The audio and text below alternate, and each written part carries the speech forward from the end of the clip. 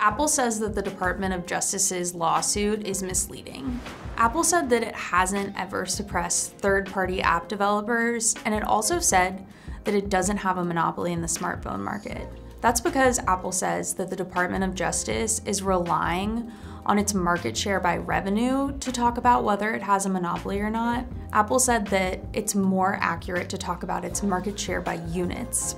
Apple says that when you're measuring its market share by units, that it only holds a little less than half of the market. The Department of Justice says that Apple has a 75% market share in something called the performance smartphone market, and that's a higher quality smartphone market, more expensive smartphones.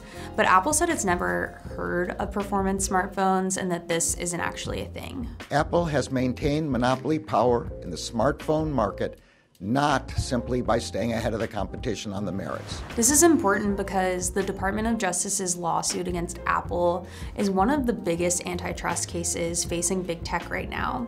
There are also 2 Department of Justice lawsuits that are in works against Google. There are also 2 ongoing cases by the FTC against Facebook and Amazon.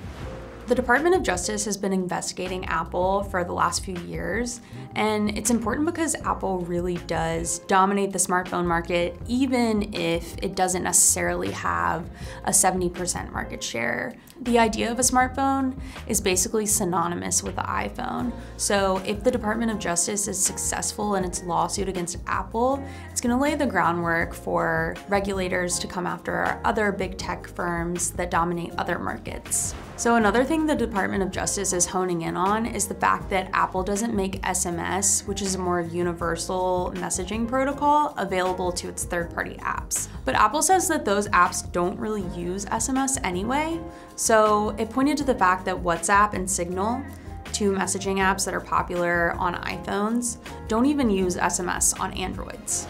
This case is going to be going on for a really long time, so there's no reason to think that the DOJ's lawsuit is going to affect Apple's business in the short term, but it could have big impacts on big tech in the long run. Thanks for watching. Check out QZ.com for more.